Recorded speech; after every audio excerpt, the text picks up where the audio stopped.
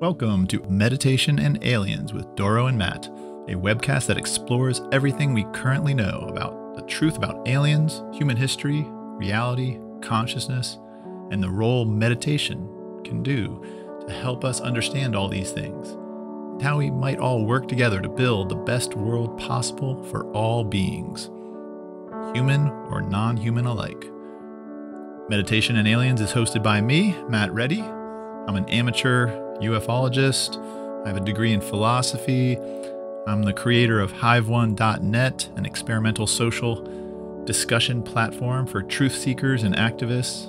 I'm the author of a book called Revolutionary Mindfulness. That's about meditation and activism. I'm also an elected public hospital commissioner in Jefferson County, Washington. Each week, I am joined by Doro Kiley, longtime meditator, a meditation teacher, and an experiencer with many stories, and life coach extraordinaire. You can find more about Doro at her website, creationcoach.com. Now, on to the show. All right. How you doing, Doro? I'm doing great. Looking forward to this show. We're going to cover a lot of ground, it sounds like. So I'm doing great. How are you doing, Matt? I'm good. We got some snow here in Port Townsend, Washington. Every 4 years we get a little bit of snow. Yeah, I think we just missed the big one. We got just some freezing rain and a sheet of ice, but I guess up north they got a lot of snow. So Yeah. missed it.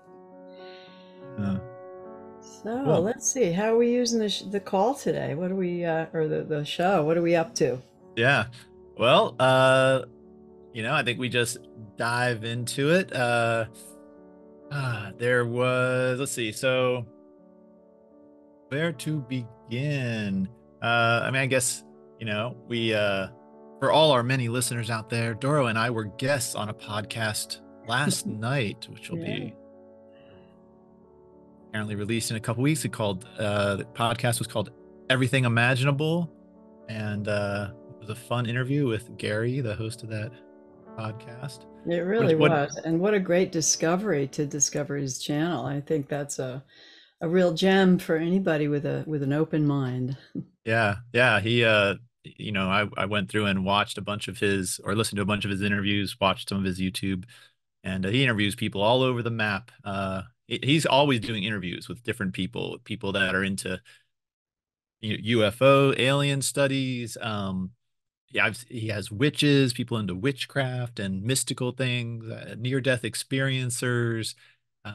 So yeah, he had a lot of experience. It was interesting just sort of like exploring ideas with him. Yeah, it was wonderful. I hope he invites us back. Yeah. Or maybe we'll have to have him on as a guest here. There we go. Well, Yeah, he let's was see. fascinating. Yeah, what's new? Well, what's new? Well, a couple things. Uh, there is a new oh gosh, what has happened? Did we talk about the Miami aliens incident last week? I think we touched on it. I don't know that we got into any big detail. Okay. Well, Fill us just I'll summarize. There was an incident in Miami at this outdoor marketplace, and there were like 100 police cars there. There's lots of video of that going around, and there are apparently a bunch of people claiming that 3 aliens appeared and in. they saw them and ran away in terror, and chaos ensued, and the police confiscated cell phone videos. And anyways, this is floating around there. I made a little mini documentary and put up on my YouTube channel which has 3 firsthand accounts that seem credible Wow. what they saw. So Wow. yeah. You know, they did show video and I kept looking and I couldn't see it. Yeah. Maybe you can point it out to me at some point. Yeah, there's not great video of No. anything other than there's a couple things floating out there, but in this day and age, it's hard to know what to make of any video evidence. But Well, that's um, true. we don't need to talk about the Miami thing a lot. I just wanted to mention that happened.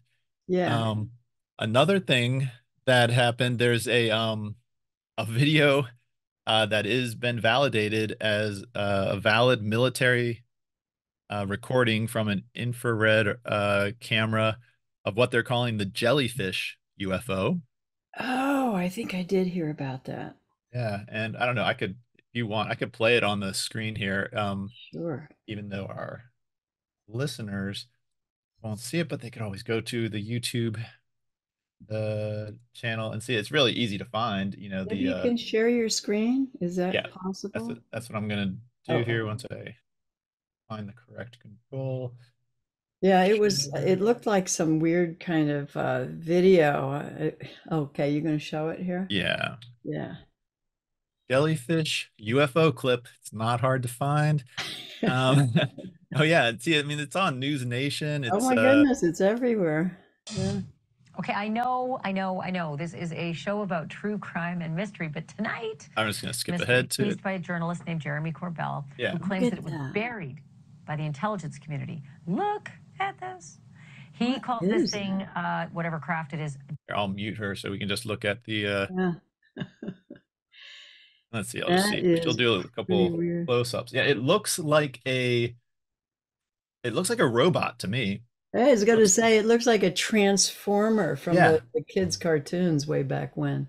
yeah. It looks like Wow. a. To me, that just screams because it's very stiff and it has these dangling Yeah, arms. It seems like, and it looks like a droid out of Star Wars to it me. really This, does. and it's going over a military base, and it's on infrared camera. So when it goes white and black, that indicates it's changing temperature, Huh? and which actually made it hard for the camera to follow it because it locks onto a temperature reading and follows it. And so that's, but they also said it was not visible to the naked eye.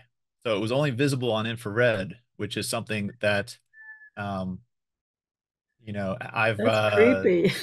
yeah, that's something that I've heard before. Who was it?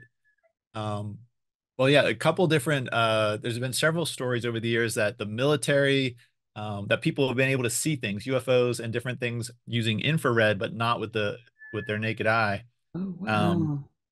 there's even a guy that I mentioned before, Chris Lato, who's a big UFO disclosure, former Navy pilot guy, and he says that a company has figured out that there's a specific, very expensive digital camera that if you have them modify the sensors on it to pick up more wavelengths, you can see way more UFOs in the air. Oh my goodness. Yeah, look at that. That's pretty weird looking. Yeah. I don't think So I've seen one like that before. yeah. So this is floating around there. There's a lot of talk about that. It's trending on Twitter. Wow. Um, there was a new. I don't have to play the audio from it, but there's this. They've interviewed. This is a interview with a. This is I think a military guy. No, that's an associate there, but there is at least one Marine that says he was in, I think it was Iraq when this was recorded, and everyone on the base knew about it and thought it was, didn't have a good explanation for it. They didn't find it threatening. They didn't go on high alert for it, but they definitely were seeing it. Wow.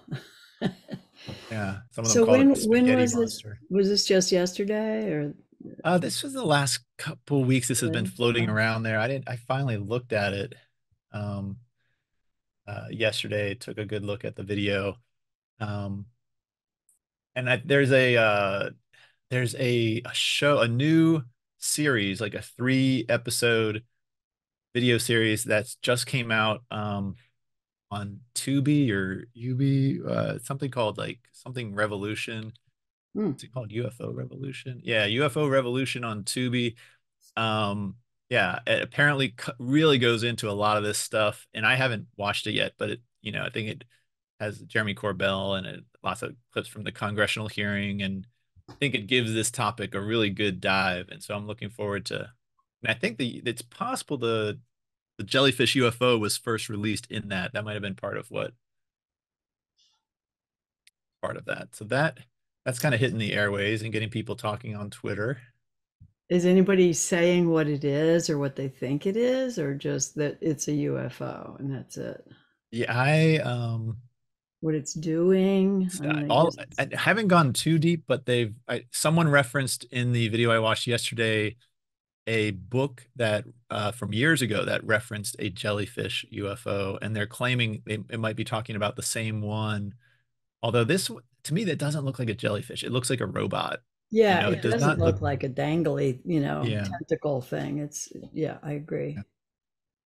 And I'm just gonna like skim through major stuff. So Hmm. the other thing that happened is today, Friday 112, the Congress, some Congress people were getting into a skiff, a secure compartmentalized facility to get to talk to apparently the Inspector General about David Grush's whistleblowers allegations in more detail. And here, we're not playing it, but I'm just showing on that UFO podcast that Congressman Tim Burchett is on there today. And he did this last time he went into a skiff and got to hear some info. He went on this show and he just immediately gives some idea of what he heard. And usually he's disappointed and he's not really told anything, but I'll check that out and find out if any revelations came out of that. Yeah, yeah, I wonder. It's starting to feel like we've got all the information they're going to give us for now, doesn't it? Until something else happens or something else breaks through, something goes through the legal system, or what is it? Stephen Greer is pushing for just a SWAT team to go in and get these, Mhm. these people. Crazy. Yeah. Well, and this is one this is what I actually wanted to talk about. Okay. Uh, this is a guy who has a podcast called Vetted, but he's doing a reaction video to the Y files. You know, this guy that talks to Oh a fish. yes, yes, he's Yeah. funny. Yeah, So this is, I think, really interesting. And I'll just, is it all right if I just play a little bit from it? Because absolutely. he talks about David Grush and his suspicion that David Grush is not a whistleblower, um, but that he's, part of an intelligence effort for Uh, disclosure, a coordinated effort. So I'll just play some of what he says here. oh, okay. Hmm. Let's dive in. Because once UFOs exist, and I believe we have recovered craft. But I'm skeptical of anyone who's worked in intelligence, because once you're in, you're never out. Whatever's being said about UFOs by people like Doty, Puthoff, Elizondo, David Grush, I take all that with a grain of salt. These are not whistleblowers. These are people who spent most of their careers in intelligence. The things they say, they're allowed to say. They have permission. Permission from who? Well, isn't that the big question? Pat Price, the psychic who started it all, comes off as the most credible of all the people I talked about today. He was a retired cop from a small town. He used his gift to solve crimes, to help people. And Pat was a patriot. The CIA asked for help, and he provided it. 4 months later, Pat was dead. In my research, I found something Pat Price said that bothered me. He said this: people have infiltrated all government in sensitive positions, not to control government, the processes, or people, but rather to be in positions of power, to stop politically any activity that may produce a result that could cause discovery. Americans want information about UFOs released. Congress tried and couldn't do it. Presidents have tried and couldn't do it. So if our elected leaders aren't in charge, who is? During Stargate, it was discovered that anyone can learn remote viewing. Some people like Joe McMoneagle and Pat Price are naturally gifted, but the rest of us, with practice and training, it's a skill we can all develop. But that would mean the end of all secrets. That can't be allowed to happen. Secrets are the source of their power, whoever they are. And that's why Stargate was shut down.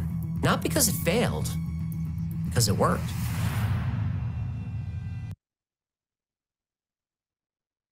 Yeah.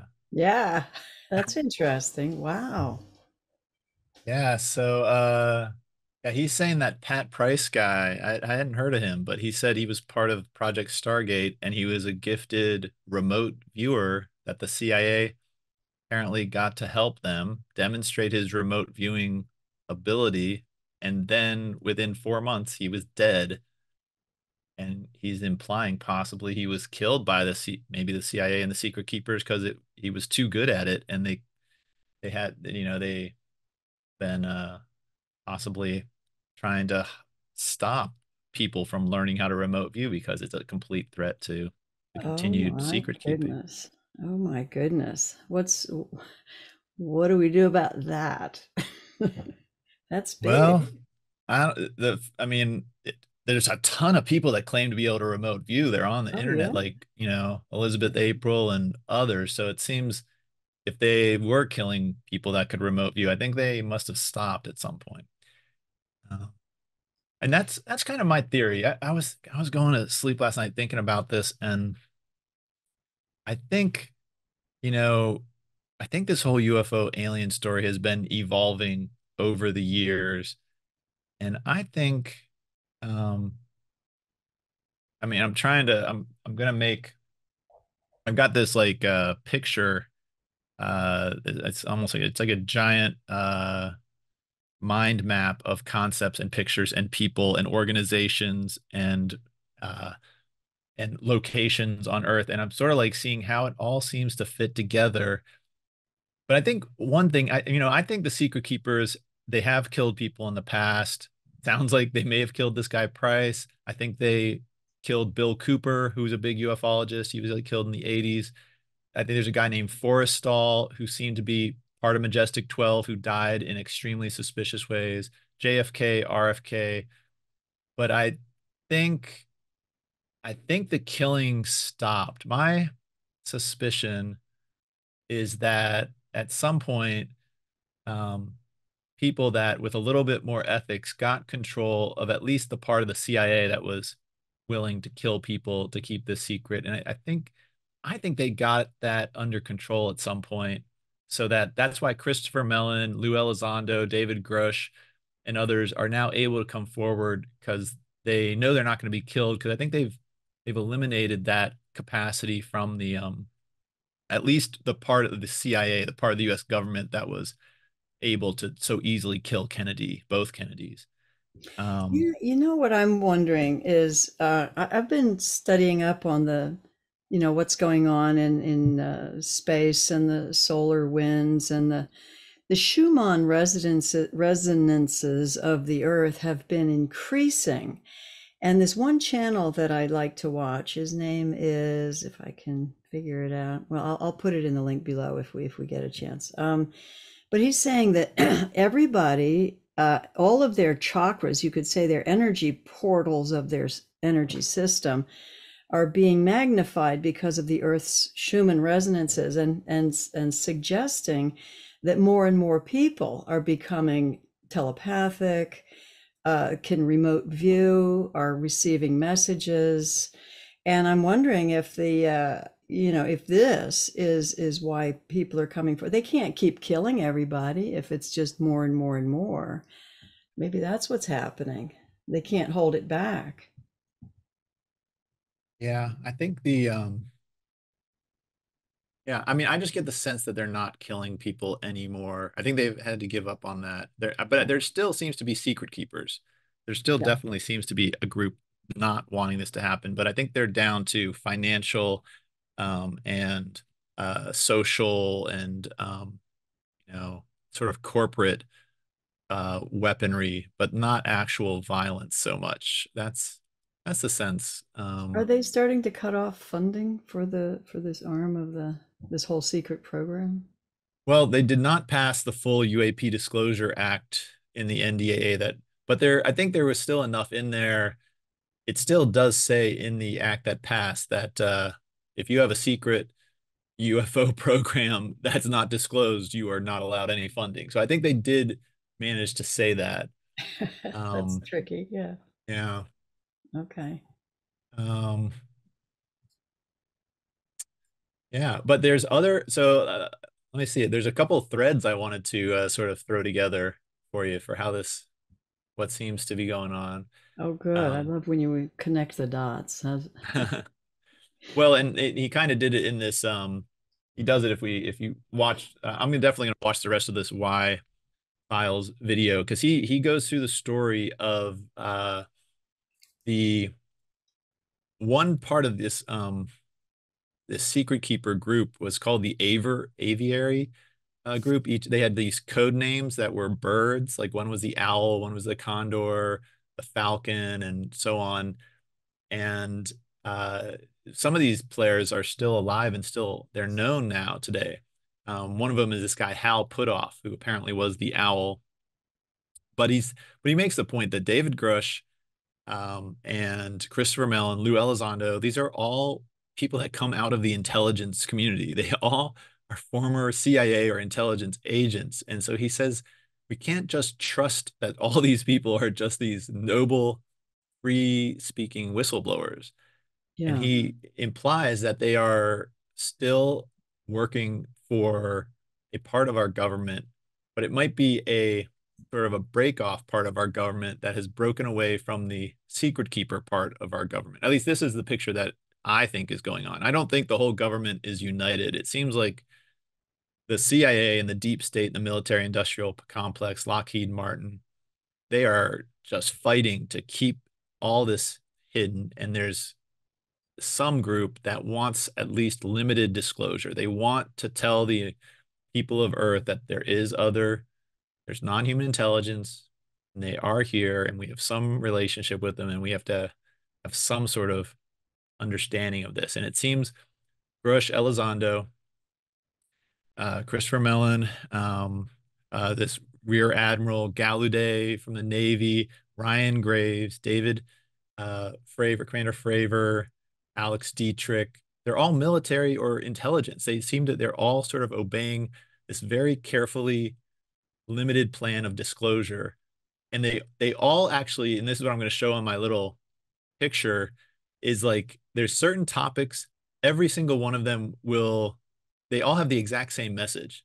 They will not talk about any of the locations on Earth that the UFO community has suspicions there's some seriously big stuff going on, like Antarctica, S4, under oceans, inner Earth. They won't touch on any of those type of topics. They won't talk about Bob Lazar. They won't talk about Element 115. They won't give Bob Lazar any credibility. And the most risque thing they do, or that at least Grush did, is mention the Vatican and mention the Catholic Church having a connection back in 1933 and 1945 to handing over a UFO. So that is like the most, I think, risque thing they've done to really stir things up. It's like all they're willing to say is there's something real and you're not being told the full truth. And they claim there's a crash retrieval reverse engineering program. The Vatican is involved. It's like they don't want to say a word more than that. Yeah, get themselves in trouble. Yeah. I think there are two camps of people who are kind of observing this, and let me know what you think. I think there's the ones, those who are thinking, okay, this is a very controlled disclosure, little by little, we're getting as much as we can. The other camp is that this is a controlled setup leading up to this Bluebeam project. So yeah, who knows which way this is going to, is this real? Is this not real? How do you deal with the anxiety of not knowing what's going on? So you, Matt, you're kind of in the camp of it's a controlled disclosure, right?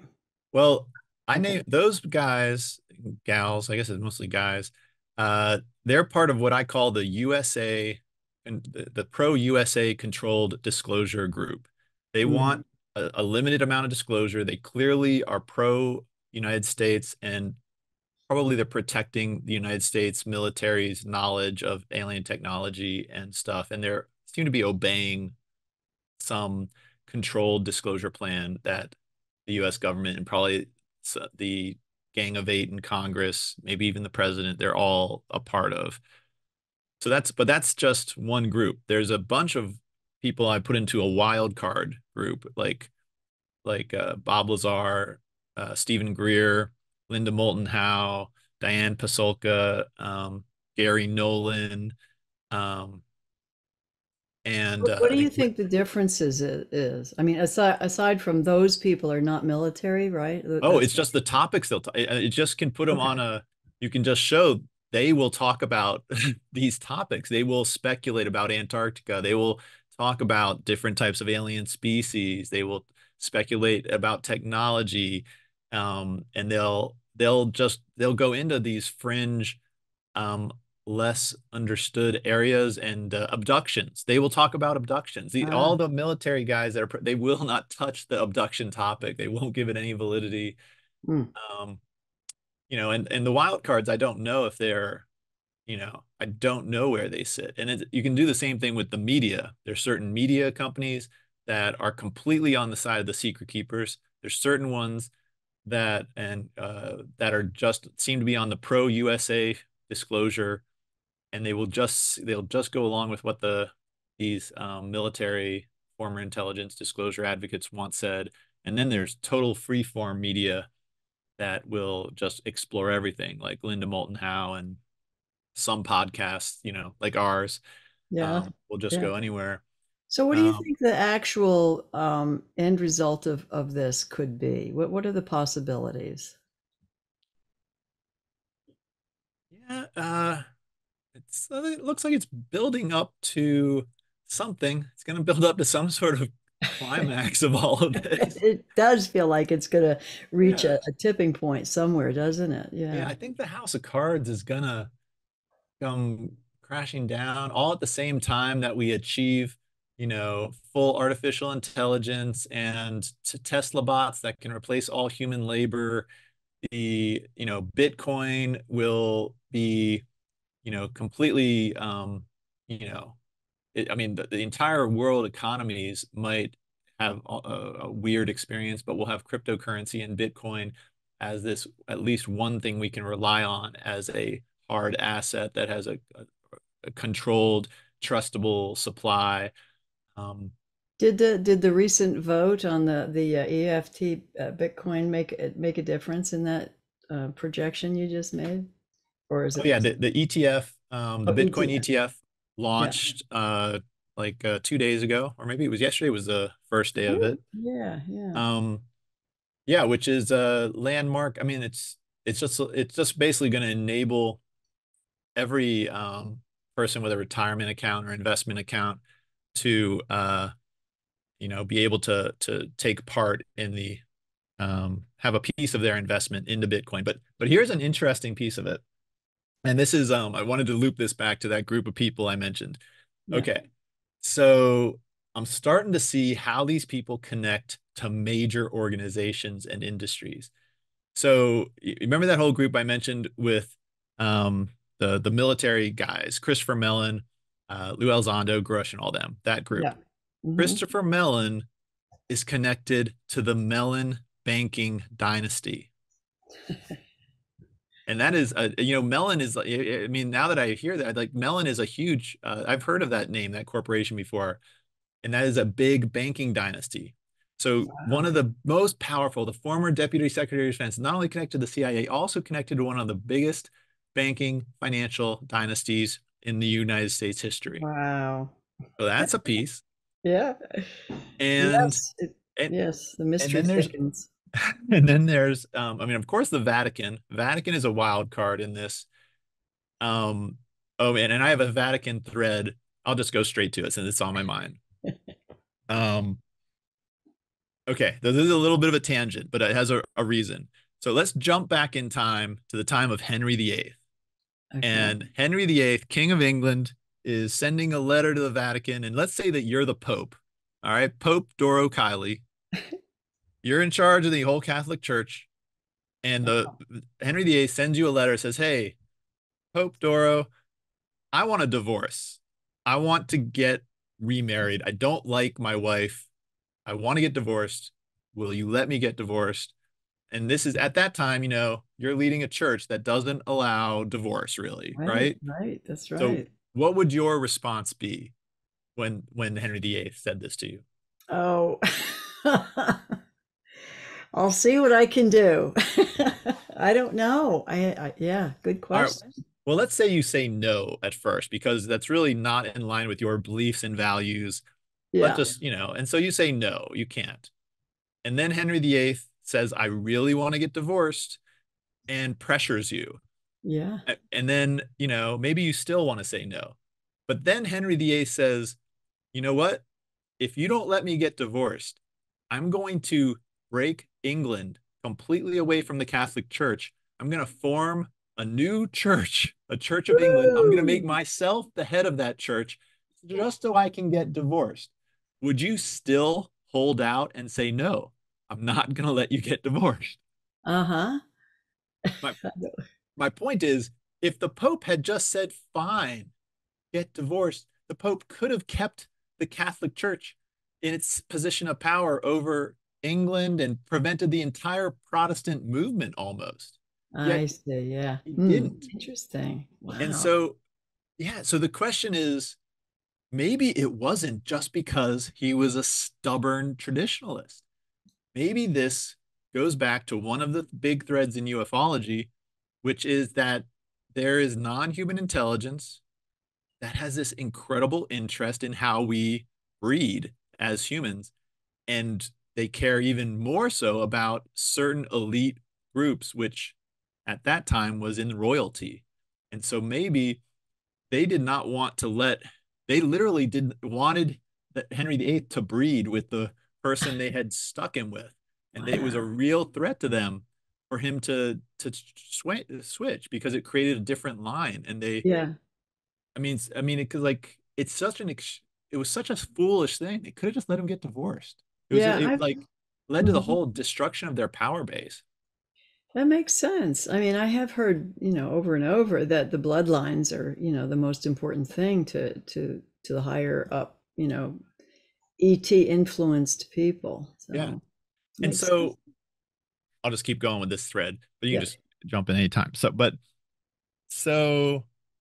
so again, it's interesting that so the Catholic Church, it's there was like never a Catholic president until Kennedy, right? And it's like, why? Why was there such hostility in our country to a Catholic president? And still, I think it's a hard thing to become a president. I think we've had a couple Catholic. I think Biden might be Catholic, but anyway, so that's like a weird thread, and then it connects back to this David Grush revealing the Pope was involved with the UFO disclosure. And after David Grush went on News Nation and said that the Catholic Church and the Pope in 1933 and 1945 they handed over a UFO to the president, within a month, like within 3 weeks after that, Bill Clinton made a trip to the Vatican and met with the Pope in private.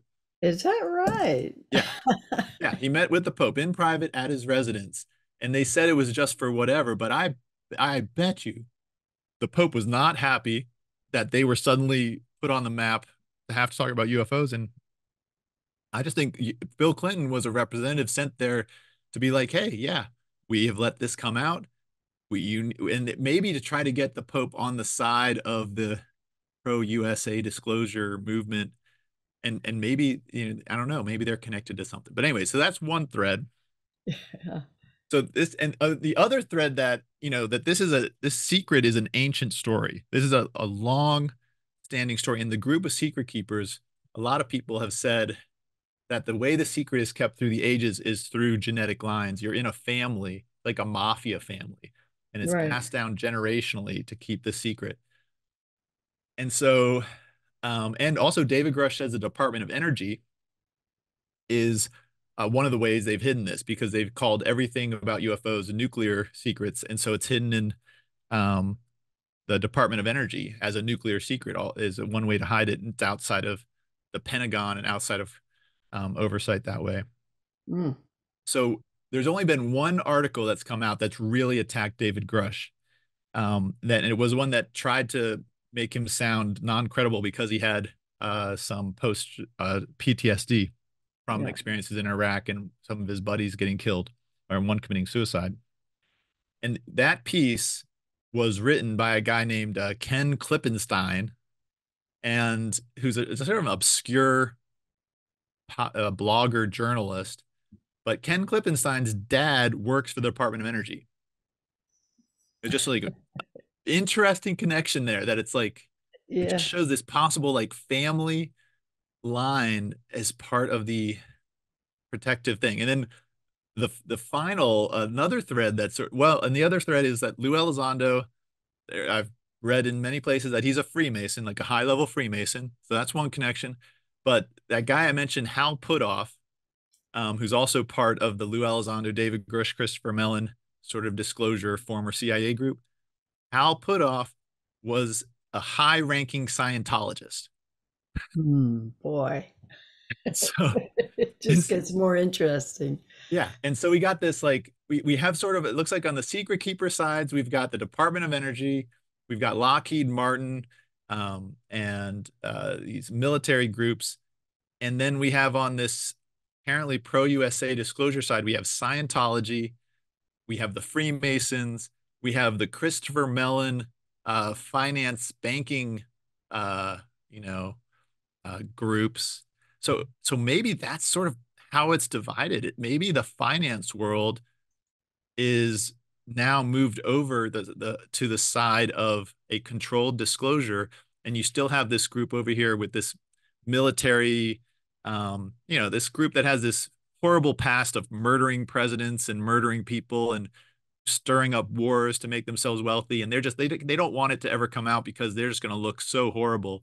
But there's a group over here that's now maybe got control of the bulk of wealth. Maybe BlackRock is actually on the side of the USA controlled disclosure group. Okay, now this is the final thread, how it all comes together. I was just going to ask, where does that tie into? Okay, go ahead. Yeah. Okay, so the Bitcoin ETF Yeah. has launched. Okay, and it's an exchange. The SEC approved the Bitcoin exchange traded fund. 11 of them actually approved 11 of them yesterday, and it was like, and so everyone that was interested in Bitcoin went into their retirement accounts and their trading accounts yesterday morning, and they're like ready to buy the Bitcoin ETF. Yeah. And guess what? Three of the major brokers in the world, three of the big Vanguard, Merrill Lynch, and UBS, all refused to let their customers buy the Bitcoin ETFs.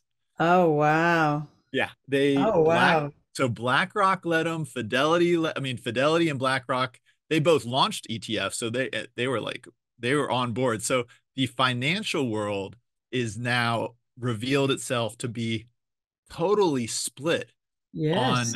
I mean, but this is like, this is a really irrational split. I mean, it's a, so all over Twitter right now, people are posting that they're transferring their entire retirement accounts from Vanguard to Fidelity. I mean, everyone is just like, these people that have been with Vanguard and Merrill Lynch for decades and decades, they have thousands, hundreds of thousands of dollars. Sometimes people have $1 million in their retirement account, and they're just going over to Fidelity, and they're transferring their entire accounts because Vanguard is like, no, we don't. Bitcoin does not fit our philosophy, and we don't, believe it's too volatile to let our Wow. users It's a buy any. tragic mistake, I think. Oh, Yeah.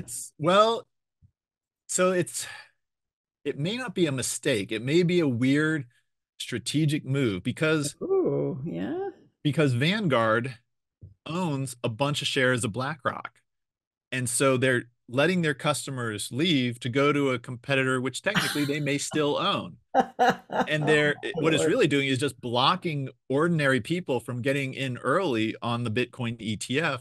And it's giving plenty of time for the rich and the people connected with BlackRock to be in institutions to get in while the price is still below 50,000. The games they play. Yeah. It's crazy. But they are losing customers, and their reputation is getting crushed by it. And so it's like, I don't know how long they can last, but it's also irrational because Vanguard, they allow people to buy MicroStrategy, which is a company that basically just buys tons of Bitcoin. And so they let you do that. They let you buy mining companies, Bitcoin mining companies, which is just another way to get exposure to Bitcoin. It was letting people buy the Grayscale Bitcoin Trust before this. But now that the Grayscale Trust has converted to a Bitcoin ETF, it won't let them buy it anymore. It's just a weird, Wow. it's a weird, and so maybe the financial world, I mean, maybe this is the split in the financial world over Bitcoin. Maybe this is in some way metaphorically connected to the part of this split over disclosure and the relationship with aliens. I mean, maybe the same group that is tied to, I mean, I'd like it to break down the way that, if it was my preference, it would be the anti-Bitcoin group would be the same group connected to anti-disclosure, the secret keepers who killed presidents, who love wars, who use, the ability to print money to fund their endless wars. And I prefer that the Vanguard and them be on the side of the horrible secret keepers. But Oh my it's weird to goodness. think that maybe BlackRock is on the side of good. Yeah, Um, yeah, yeah. Let's stretch the imagination a little real quick and say, what is the best case scenario that could come out of this? hmm. I mean, the best case is a smooth transition to a much better world Yeah. where, you know, where people, uh, well, one, I mean, there are people saying that really Bitcoin, if we were in a world where the dollar was as solid as Bitcoin, if we had been using something like Bitcoin the last 10 years instead of the US dollar, then, people that had saved $100,000 over the last 10 years would have saved Bitcoin over that time. And that Bitcoin, instead of being worth $100,000 today, would be worth like $600,000 Yeah. because the money would inflate and or deflate, whichever, yeah, deflate. And that if if we shift to a world in which you're using sound money, then I mean, they're saying by using the US dollar, we're basically like indentured servants because you're using inflating money, so it makes you more. I mean, they use the word slave, like we're Right. really in like an economic slavery using these horrible currencies. So maybe we can transition to a world where we're using money we can trust, and and we have decentralized media that is censorship proof, and people can collaborate and share ideas, and of course the flipping non-human intelligence reveal themselves, and they're enlightened and they're nice, and we get to explore the galaxy with them. And what do you think about the free energy issue? Yeah. Oh, yeah. Well, that's another thing I mean, Yeah. and David Grush says that there's energy technology being suppressed. That is actually another major thing that he says. And so that's nice that that's part of the USA Disclosure Group are willing to say that because Stephen Greer says is all over that and says, yeah, He they really have free is. entry. You can have a little box that can power your car forever or your house, or I think he may even go so far as a tiny little box can power like a power plant. And it's not tied into any grid. It's just you set it up and you're independent, right? Isn't that it? You're not Yeah, tied he says into, yeah, yeah, he says there's no pollution, but I think, right. I would say just from like a scientific point of view, I've heard some people suggest it's possible that that energy is coming from another dimension. And so there's a chance that the free energy technology might pollute a dimension we're not in. But that I mean that's one thought that's crossed my mind. Maybe maybe that's why the interdimensional beings don't want us to have it because it damages their dimension. I don't know. Isn't that That's one of my interesting? theories. Yeah. That's very interesting. What is this energy? Is it chi? Is it conscious? I mean, there's a lot of questions about energy to begin with. So if we all had free energy, boy, that would change the whole fabric of society everywhere. Yeah, and Gresh and them say it's the reason they don't want the energy, the free energy, is because it would just destroy their the economy, their oil based, Oh yeah, yeah, wealth, which is it's just like it's so hard to imagine that people are that selfish, that they're just like, no, we have billions of dollars, we make billions of dollars off of oil revenues, we can't let the world have free energy because we can't turn off our money spigot. Like, yeah, oh, yeah. really? That self? I mean, do you not have enough money that you I have to. wonder, I wonder if they're concerned about how to set up, how to switch over, because we are so completely on one side of the track, being dependent on fossil fuels and everything. The leap over to the other side of the track would be, I don't know. I mean, it would certainly be globally disruptive everywhere. And how do you make that transition? Oh, That's we'd figure it out. Like, we replace a power plant with a box, you know? okay. I mean, it's Yeah. just like easy problem to solve. Okay. All right. We'll put you in charge of that, Matt. I mean, I just think, I think Stephen Greer said this, excuse me, that they're sitting on, you know, like $1 trillion of oil infrastructure that will become worthless overnight. Right. And so they just don't want their, billions and billions of dollars of oil rigs and oil drilling things and all this to become worthless overnight. Not But only that, but I mean, think of all the people working. Those are real people who are running that entire system. Probably millions and millions of people running this whole industry would be out of a job.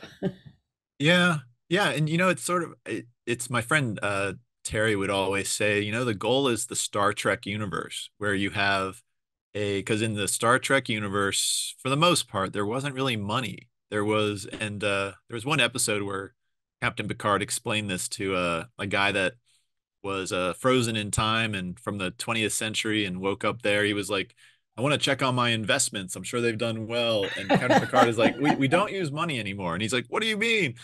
And Picard's like, everyone has whatever food and needs are met. And he's like, well, what do you do with your life if you don't try to earn money? And Picard says, you live your life to enrich yourself and to explore and to learn.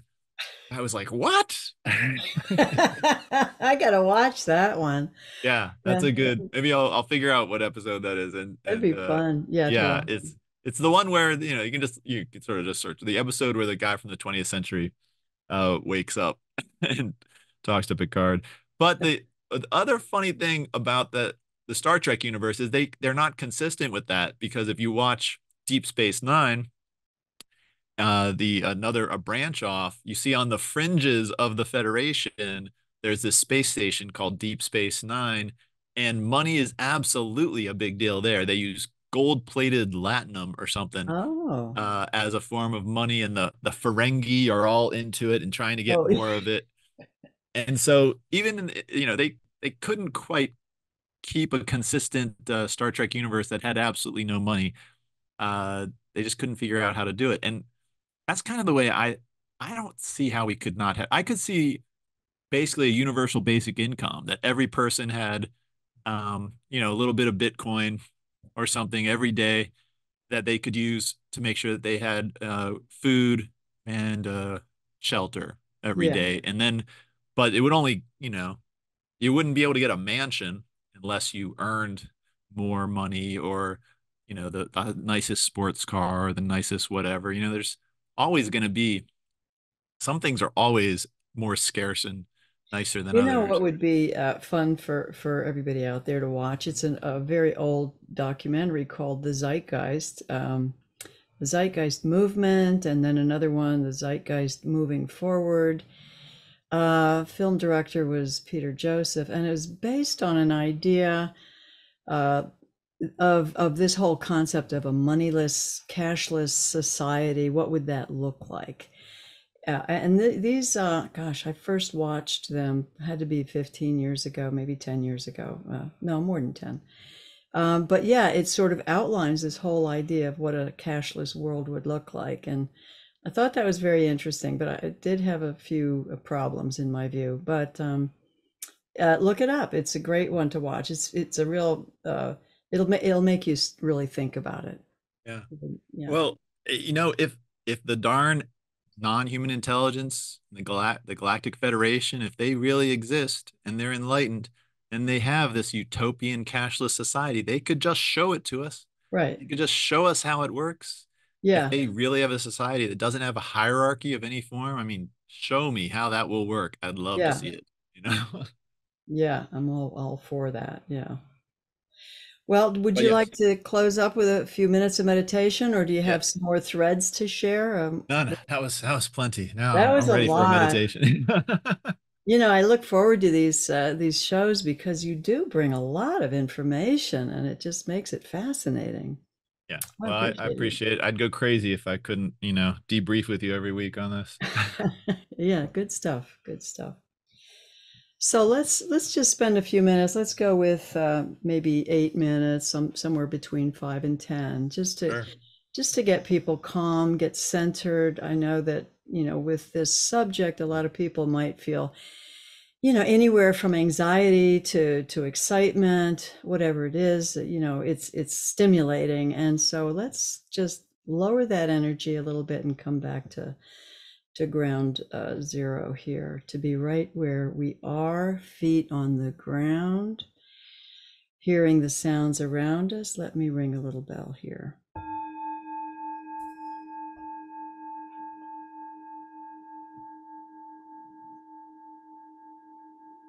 We'll start with a couple of really deep breaths. And when you're taking in your breath, I want you to examine how your whole torso expands and then contracts, just releasing. We'll do that a couple more times.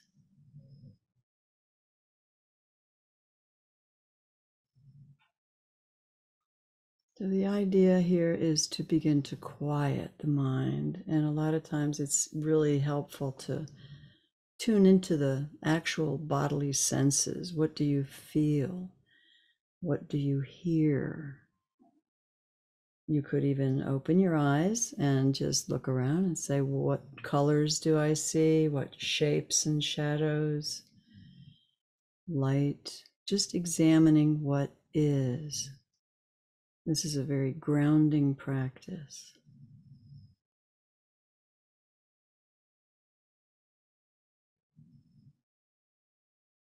And scan your body, looking for any tension. You might find tension in the shoulders or hands, facial muscles. So let's just watch this for a minute.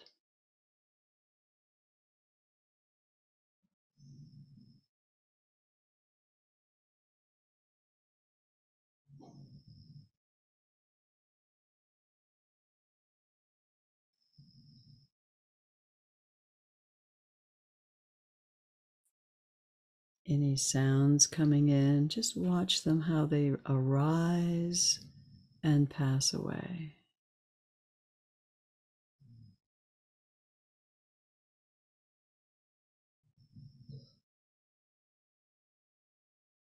Things just show up out of nowhere into our sense field, and then they dissipate and vanish.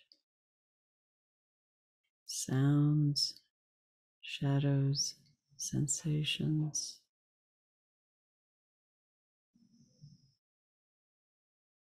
Maybe there's some aromas coming from your environment.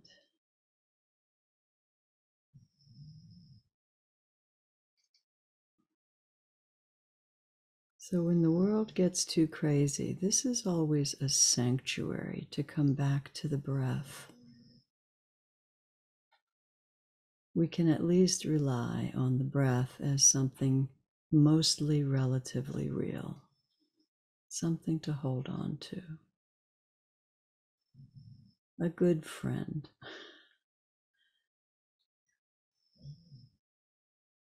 So wherever you are, let's just sit for 1 minute with feet on the ground, or if you're sitting cross-legged, sensing the weight of your body being pulled to the earth.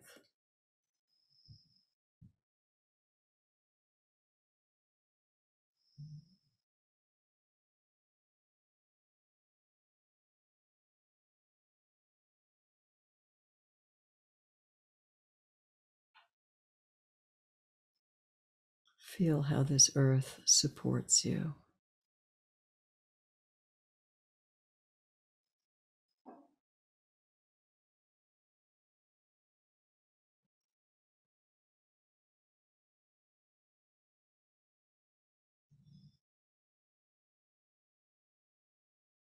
And when the mind wanders, which it does, it's the nature of it, the most important thing is to notice it, that your mind has wandered. And when you notice it, that's the whole exercise right there, because that gives you the choice to continue on your thinking trajectory or to come back to your breath.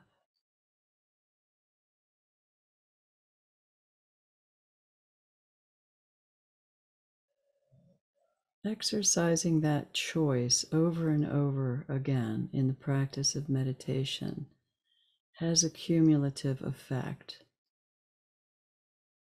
so that your willpower, your sense of determination becomes developed.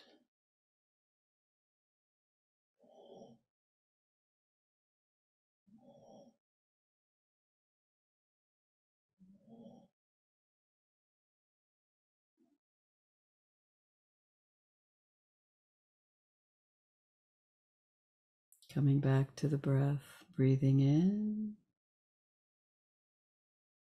breathing out.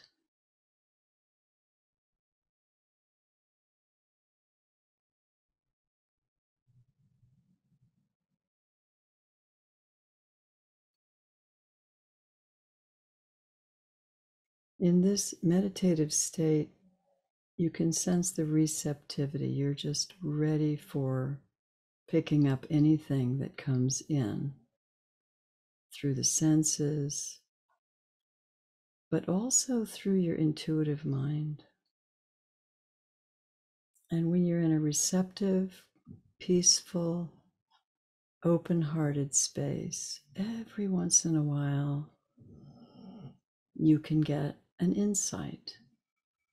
Some people would call it a download, or maybe a memory of some past understanding that you had forgotten. So these things can happen in this quiet, meditative place. Be open for that.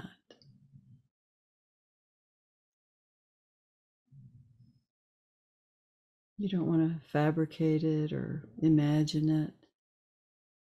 It just happens sometimes.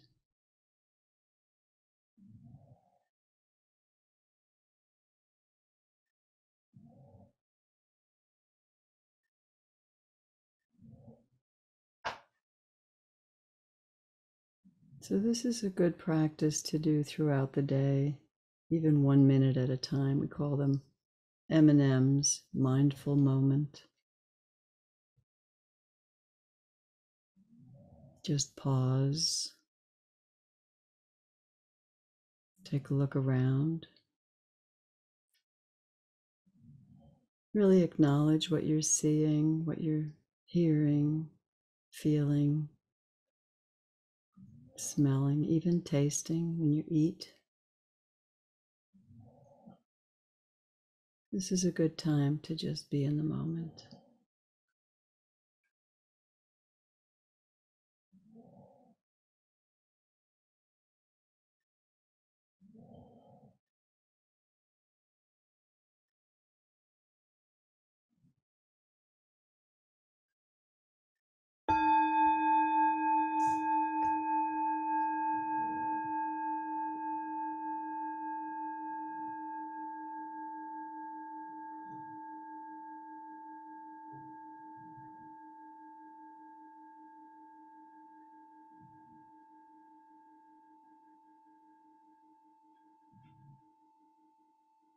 Thanks, Matt. Thank you, Doro. Till Have a next great time. week. All righty. Take care.